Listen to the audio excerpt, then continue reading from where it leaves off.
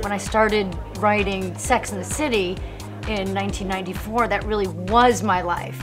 I was single, I was in my early 30s, all of my girlfriends were single, and it was the same thing with Lipstick Jungle. I kind of looked around and I thought, wait, all of my girlfriends from my Sex and the City days are now super successful. The story's just very compelling. It's women's friendships, it's women in the workplace, it's women in positions of power in the workplace, and how that has a ripple effect in the office, and it has a ripple effect at home. You can't hide. A true player responds to disaster as if nothing's happened. When they smell fear in this town, it's over. These women are ambitious, but most of all, they really believe in themselves. They believe in what they're doing, and they believe in their ability to make a contribution to the world. I would say Nico Riley is very blunt and to the point. There is no nonsense about her. I think you need someone with a vision. She says it like it is, and she hopes that everyone can kind of just deal with it. Kim is, in real life, the girl who you want to be best friends with, because she's so cool. Women have got all these positions of power in the workplace. They're earning often more than their husbands or than their male colleagues. And there's still a sense of unease they have about it. She's always feeling like she's not doing her best, and she continues to try, and she works very hard at taking care of everybody else. So I understand that. Brooke Shields, she has kids and she's had her ups and downs. So she brings all of that to the part of Wendy. I lost my virginity in moccasins. You remember what shoes you wore? It was the most memorable part. Oh, honey. And Lindsay is just absolutely adorable. So they've brought those qualities to the part and just made them such interesting characters. It was a delight to actually watch Lipstick Jungle and see the kind of issues that they were dealing with. These were more believable women. It had a sense of humor. It was fun. It had the shoes. It had the really, really hot photographer. And I think that it was the obvious next step for Candace Bushnell to go in after Sex and the City.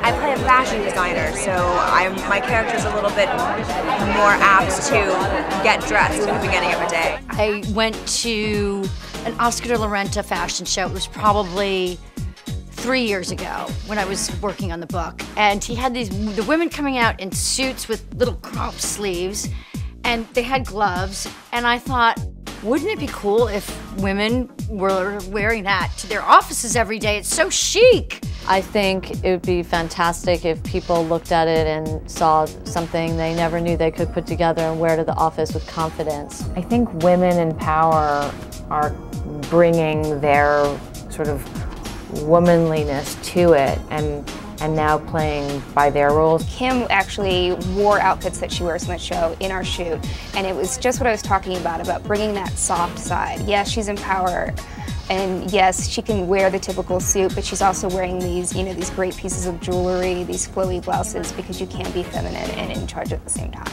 Because fashion is one of the areas that her magazine covers, we've tried to do it with really pretty power dresses. Lindsay Price, she works in a creative environment. She loves to play with accessories, and I think she's the character on the show who really gets to explore different hair accessories, different styles. With the character of Wendy, we tried to do those great pieces, the great coat that goes over everything. We have her in jeans. She's got the great white shirt, and so she can mix and match. I really wanted all of them to look timeless, effortless, well-groomed, sophisticated, elegant, polished, And even though each of them has their own individual style, I wanted that for all the women. I think that there's a lot of playfulness and latitude in the dresses. The reality is that successful women in New York do dress.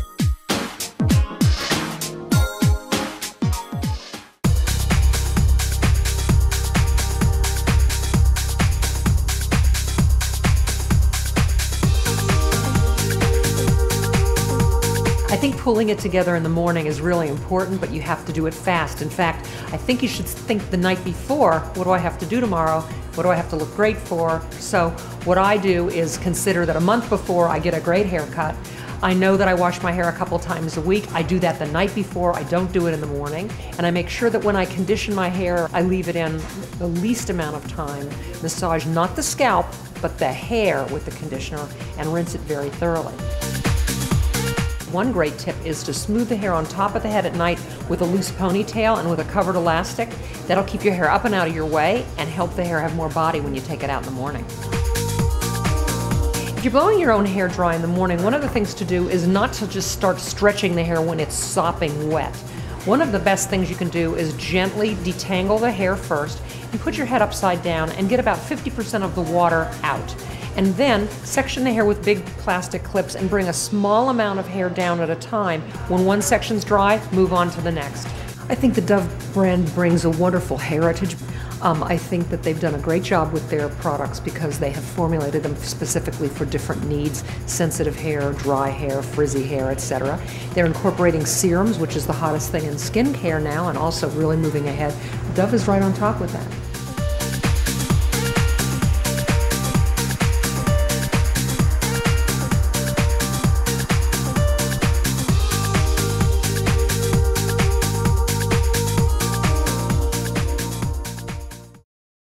Did you know 8 out of 10 women have damaged hair? Did you know new Dove can repair it? The new Dove therapy system is different because it contains a precious repairing serum. It repairs damage strand by strand and brings out the beauty in your hair every morning. Try the precious repairing serum in the new Dove therapy system. Goodbye damage. Good morning, beautiful hair.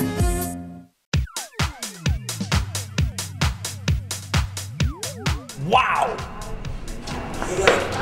You look like grease, like hot grease, like what's it? What girl? Sandy. You look like a hot Sandy from Greece. High fashion style. High fashion Sandy. Nice.